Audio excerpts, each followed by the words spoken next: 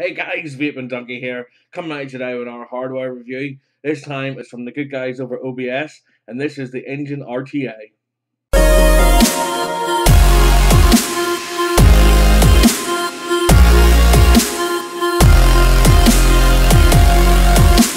So today we're going to take a quick look and review of the Engine RTA, a top airflow tank.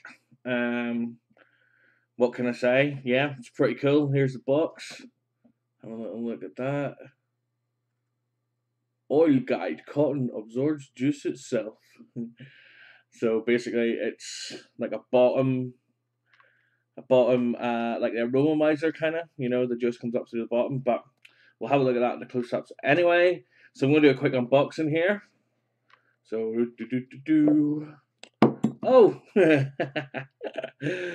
oh, love it. There you go. There is the tank and your little screwdriver. It's a hex screwdriver, and you get a spare glass section. So take the tank out so that doesn't happen again, and you take out this bad boy, and you get a little booklet and not a bag of spares, but an actual box of spares. And in there you've got cotton on a wee baggie of O-rings on this side and a thing of cotton on this side. So here is a little booklet, information on the engine, which is pretty snazzy if you ask me. Take a look at that. Now what they show you there to do with the wicking isn't the way I've been wicking it. I'll show you how I've been wicking it, but more of that in the close-ups. There is the breakdown of the tank. I'm not going to do that because it shows it here, and some information there, diameter, height and weight. They claim it holds 5.2 mils, but I think it's more around 4. Maybe to the very top it would maybe hold 5, but not to fill straight to the top. But anyway, let's get this all back together first, and we'll have a little look at the build deck and how I've been wicking it, and a few shout outs and stuff. So here we go. Close-up time. Close-up time. So here is the build deck of the OBS engine. A little different, as you can see, because there's no bottom airflow. All comes from the top. I have got a bit of a janky build in there, but it's working for me. It's a little discolored, but that's just because of the juice I was using. I've cleaned the coils. The coils are fine. They are reading out to upside down, Stevie. 0.29.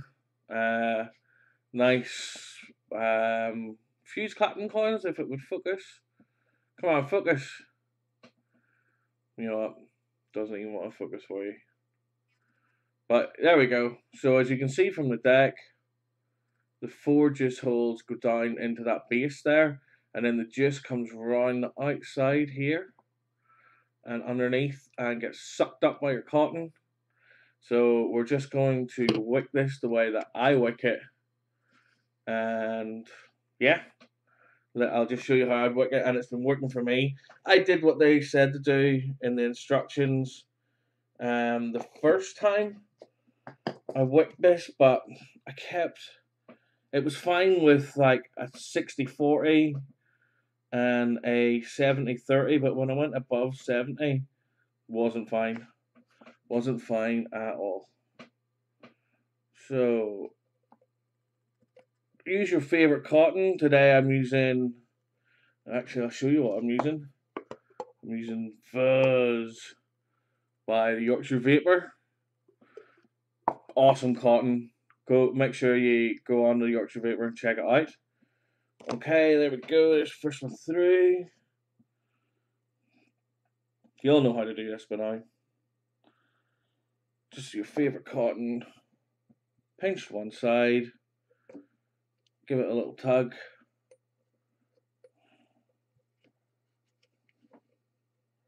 Don't feel me now. Oh, see how easy that cotton breaks up because it's so fluffy. It's nice in there. Fluff, fluff, fluff. And what I like to do is I like to cut it just to the deck, like so, and to the deck, like so. Nice and fluffy, good cotton. And then what I like to do is, it's going to be hard through the lens, but tell you what, I am just going to do this towards me. You actually just put it under the coil like you would an RTA. That tool isn't working. Let's use a little screwdriver.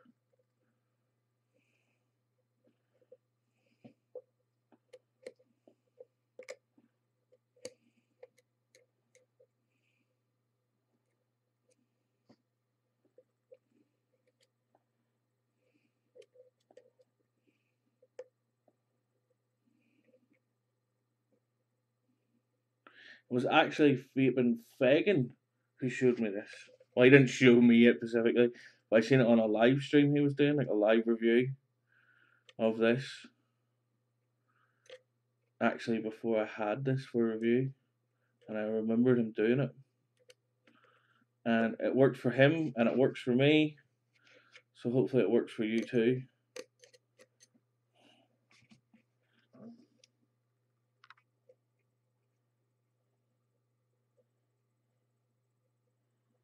There we go. So hopefully you can see that. So just underneath there, covering those 4 holes like an RTA. So let's get this juiced up. Today I'm going to use AVB because I can and because it is the best. Little pulse.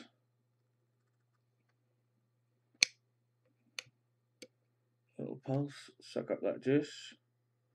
Little pulse, suck up that juice. Little pulse, suck up that juice. As you can see, it's a velocity style deck. Big enough post holes in it. Not the biggest, but not the smallest. And we have vapors. Nice and juiced up. Nice and clean. Boom. So to fit the tank, where did I put the tank section? There it is. So we'll get rid of this for a little second. As you can see up there is your airflow. If it would focus, come on. Sorry guys about this. There we go. So as you can see, that's the airflow. And if you look, see these notches? They go with corresponding notches that are on the deck to make sure that these airflows are always above your coils, which is pretty genius. So this is a free spinning tank section off the glass. So the tank spins while the whole base tightens to it, so that the airflow is never off those coils. So let's get her together.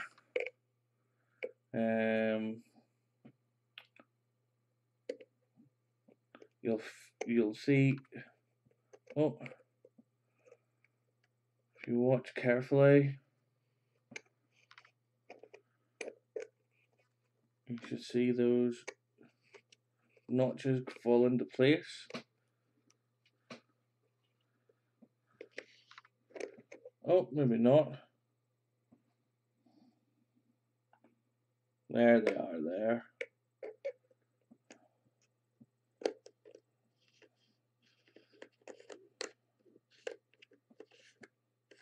That's it.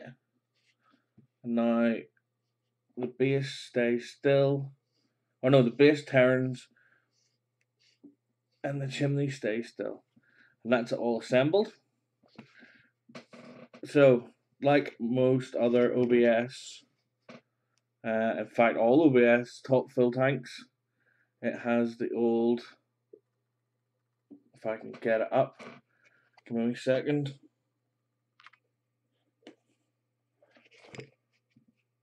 Boom. Oh, there we go. The pull-up sleeve reveals a massive, massive juice intake. So let's fill this with some Mr. Sharple's custard donut. Now they advise to fill it from the side, so I'm just going to do that for now. Show you how simple it is. I kind of wish all fill systems were like this. So it's just so simple. No messing around. Big enough for everything. I've like glass pipettes, dripper bottles, unicorn bottles.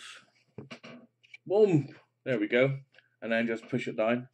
Now you'll see at the top here, we have 1, 2, 3 fully adjustable airflow holes. That's about where I like it for my vape. Wide open, it is a very, very airy draw. I'll show you it wide open. But yeah, let's get this on a device and have a vape. Cheers. So let's have a quick vape. This is it, wide open, all around the board.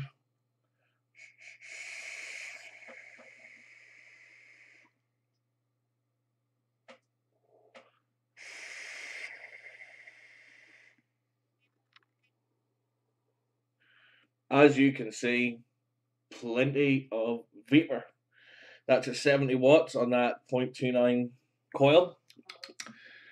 So, flavour, fantastic.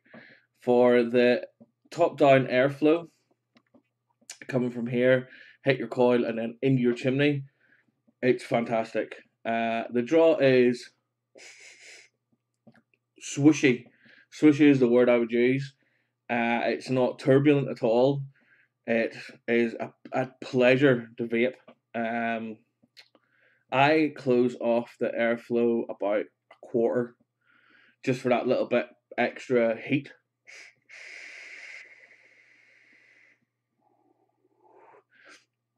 And that intensifies the flavour for me.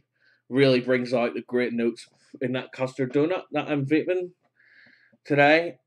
That Wicking method, I've never had a dry hit. Never had a flooded chamber. I noticed at the start when I was vaping this with the way that they recommend it, it's getting a lot of spit back due to the chamber flooding. Maybe I didn't use enough cotton or something, but as I say, I've wicked it this way 4 or 5 times now over the week that I've had this, and it's worked every time. So that's the way I would recommend doing it. That's about it. Yeah, it's so well built as well, machined perfectly. Not a knurl, no machine oil. One rinse and it was ready to go. I like this drip tip. I like the shape of it. I think it's pretty cool. It's comfortable to vape. It is just a real pleasure to vape. I've never had top-down airflow in a tank before, so it's a nice new experience for me. And as I say, the flavour is fantastic. It handles big builds, high wattages, lots of heat, and certainly lots of airflow to keep it cool, and close it off if you want it a bit warmer. So yeah, would I recommend this? 100% gets 2 massive thumbs up from me. My thumbs are up. Check them out here, guys. Get them on your usual stockists. Not sure if price or anything, but I'm sure you can find that out for yourself. These aren't stupid. But yeah, I've been Vaping Donkey. This has been the OBS engine.